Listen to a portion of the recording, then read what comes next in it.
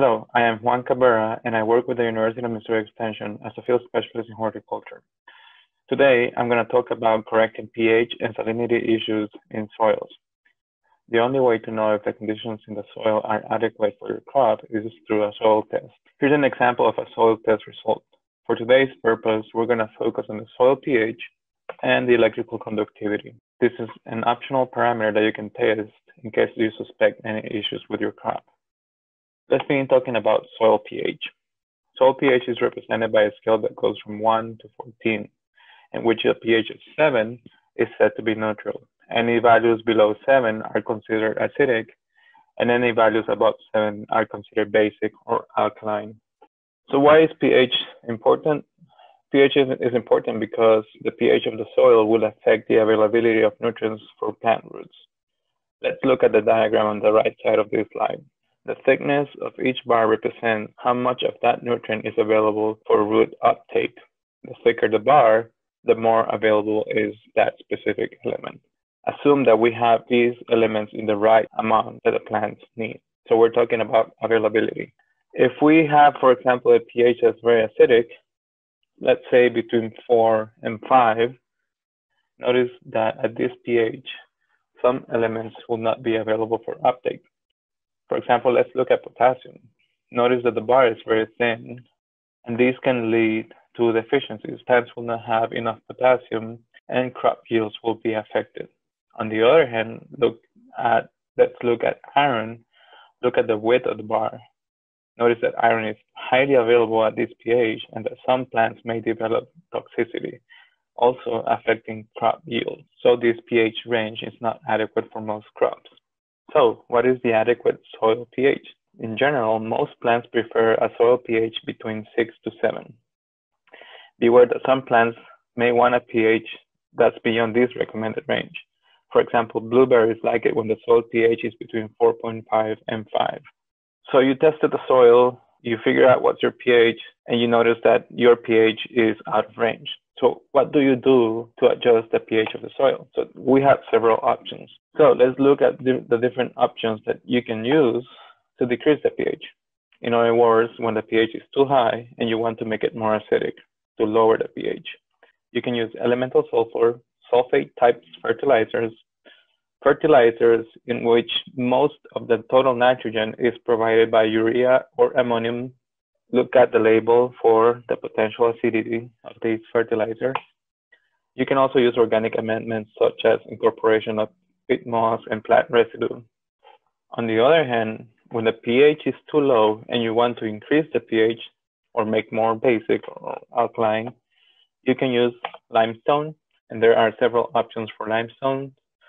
You have calcitic limestone, which provides calcium as a nutrient, but you also have dolomitic limestone that provides calcium and magnesium as nutrients also.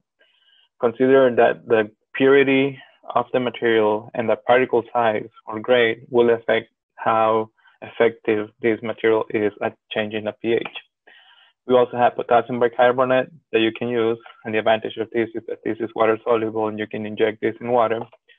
Flowable lime, hydrated or burned limestone. Now notice that I have some marks there next to those. Those are highly reactive materials that can burn or decimate your crop. You want to use these with caution and make sure that when you're using them, there's no plants, or you use them before you plant your crop. And you can use fertilizers that the total nitrogen is mostly nitrate based. Check the label for potential basicity. And lastly, but not least, also think about your water source. If you have water with high alkalinity or water that's considered hard, over time, this water is going to increase the pH of your soil if you do not neutralize that excessive alkalinity in the water. Now, I mentioned that fertilizers will affect the soil pH. Keep in mind that the components in the fertilizer will react with the soil, and microbes in the soil will use these components for their metabolism, and as a byproduct, the pH of the soil will change. Here we have a table with several fertilizers. And notice that in the second column, we have a fertilizer reaction. We have a letter and a number. The first letter refers to whether this fertilizer is going to have an acidic or a basic reaction on the soil. The second number refers to the equivalent amount of calcium carbonate in this fertilizer per ton of fertilizer. And in the third column, we have how much of the total nitrogen in the fertilizer comes from ammonium and urea. And remember that ammonium and urea in the fertilizers tend to have an acidifying effect in the soil. And notice that in this list, we have a cutoff value. So if you're using any fertilizer that has over 25% of the total nitrogen coming from ammonium and urea, this fertilizer will have an acidifying reaction on the soil. On the other hand, if you have a fertilizer in which less than 25% of the total nitrogen comes from ammonium and urea, this fertilizer will have a basic effect on the soil. It is important that you check the label, and most fertilizer will tell you what percentage of the total nitrogen comes from ammonium, urea, or nitrate. Here's an example of a sample label. You have the first three numbers, which refers to the percentage of nitrogen, phosphate, and potash.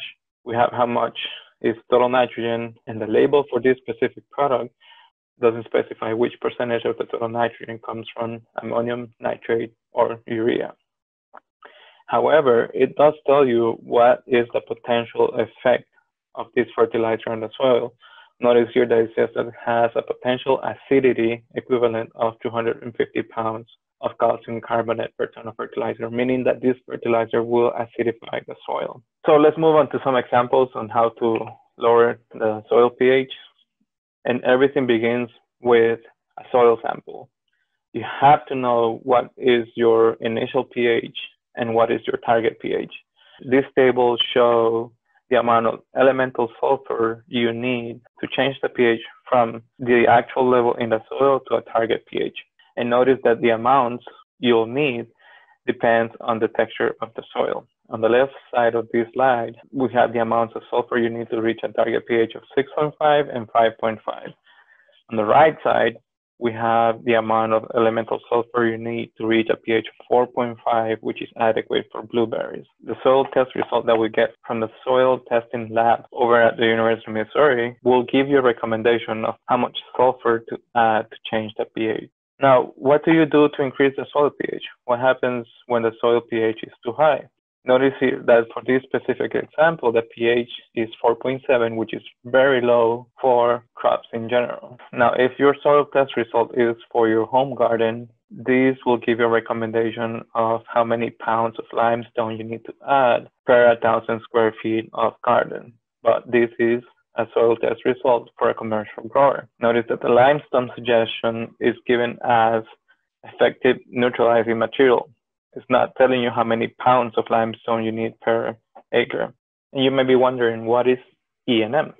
E&M is a value that refers to how efficient is a liming material at changing the pH of the soil. And the effectiveness of a liming material will depend on the purity of the material and how finely ground is the material or the grade. Here we have a table that shows the purity of different liming materials compared to calcium carbonate, which is a standard reference for liming materials. Notice that shell meal, which is the first option here, is a 95% equivalent to calcium carbonate. Why? Because shell meal will have other components to it. So it's not 100% calcium carbonate. Notice also that we can have liming materials with over 100%. That means that their neutralizing capacity is higher than that of calcium carbonate. Grade or fineness refer to how finely ground are those particles in that liming material.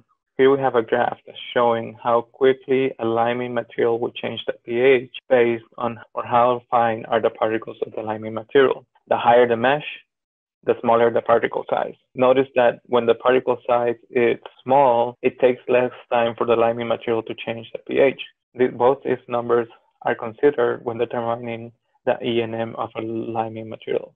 Now, how do we use E&M, this value, to determine how much liming material we need to change the pH of a soil? Remember that the effective neutralizing material, E&M, expresses the amount of limestone you need to get a change in soil pH. And you can calculate how many tons of that liming material you need per acre by using the simple equation. You only need to divide the E&M that's in the soil test by the E&M of the liming material. Let's look at an example. Let's say that your soil test calls for 2050 ENM as a liming suggestion. And you go to your limestone dealer and they have a liming material that's rated for 400 ENM. So how many tons of that liming material we'll need per acre? You need to divide the 2050 from your soil test by the 400 from your liming material.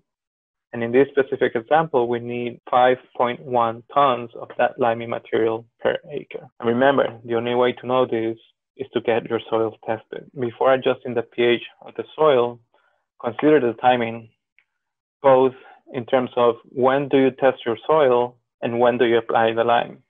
Ideally, you should test your soil in the fall so you have time to purchase and apply limestone and give it enough time to react and adjust the pH before planting your crop the following year. It takes on average 3 to 6 months for the limestone to react, so plan accordingly. In terms of the amounts, try not to apply more than 3 tons of limestone per acre per application. If you need more, wait between 6 months and a year before applying the rest. Try to incorporate the limestone to a depth of 4 to 8 inches, which is about the same depth that people tend to plow their fields. Now let's move on with high salinity. High salinity affects both the crop and the physical structure of the soil. In plants, high salinity will affect crop performance, and you'll notice that the plants will show drought-like symptoms even after watering, toxicity symptoms such as the one shown in the picture in the top right corner, where you notice that the edges of the leaves have a burnt appearance, and nutrient disorders in the plants. High salinity in soils may result in the loss of soil structure. Here we have soil particles being held together by calcium. The calcium ion is considered as an ion that aggregates soil particles. Why? Because calcium has a positive 2 charge. And remember that soil particles in general have negative charges. So calcium acts as a bridge that holds together soil particles, giving the soil that structure it needs. On the other hand, sodium only has one positive charge. That means that sodium is going to disperse particles instead of acting as a bridge to bring them together. So that soil will lose its structure. Therefore, it becomes more susceptible to crusting, erosion, and poor water movement, such as infiltration and drainage. Typical sources of high salinity are irrigation water. That's why it's important to get your water tested. Improper use of fertilizers, seepage zones, and soils with poor drainage and infiltration. We measure electrical conductivity as an indicator of salt concentration. And in the picture of the right, you see that with higher electrical conductivity, the crop performance decreases. So how do you manage high salinity? First, you need to know what are the tolerance levels for your crop. And you can use that link in the screen to see what are the tolerance levels for each crop. Then you need to get a soil and water test to determine if you need to address salinity issues. If you need to correct salinity issues, use these steps. First, you need to mechanize the soil to improve drainage and infiltration. And if you have high sodium content, you may want to consider adding calcium so that you can displace the sodium from the soil. Then apply 10 to 12 inches of high quality water. And with high quality water, I mean water with low electrical conductivity. Repeat these steps until you have reached the desired levels. After this, think about practices you can use to reduce water evaporation from soils, such as mulching. In high tunnels, it is common for soils to develop nutrient imbalances and high salinity. You can leave the high tunnel open during the winter and early spring and let the snow and the rainfall wash off the salt accumulation. If you have additional questions, you can reach us anytime.